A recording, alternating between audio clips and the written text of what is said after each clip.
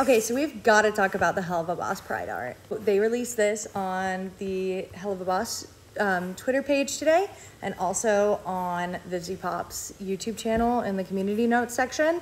And I am just obsessed with this image.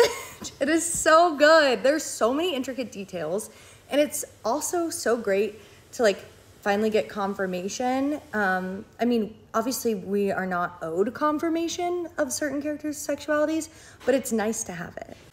I love to see all of this, but what I'm really interested in is what's going on in this, because it looks like Blitz is naked, which that's hilarious. Also, it looks like Stolas is looking at Blitz, which we love to see that too. Very in character.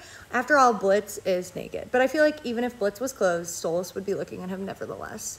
Obviously, we don't know canonically when this takes place. So I'm just going to assume that this takes place after Apology Tour. Who knows? But the other thing I wanted to talk about, because for the longest time I was like, no way is Visago interested in Stolas. I, for some reason, thought Visago was interested in, oh my gosh, the other Goetia. I don't remember his name right now.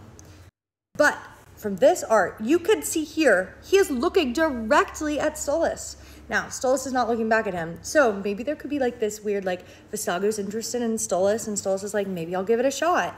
And then it just does not go well. I mean, listen, I love it when there's a love rival, even though when I'm watching it, I'm gonna hate it. But sometimes love rivals can cause certain characters to actually get their crap together. And I don't know what's gonna happen here, but I did notice that Visago is looking directly at Stolas.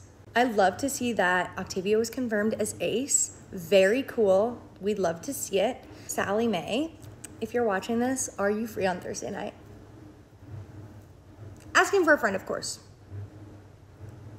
Shout out to the Helluva Boss team, who have since broken my heart last weekend, remedied it just a little bit with this art. So we love to see it.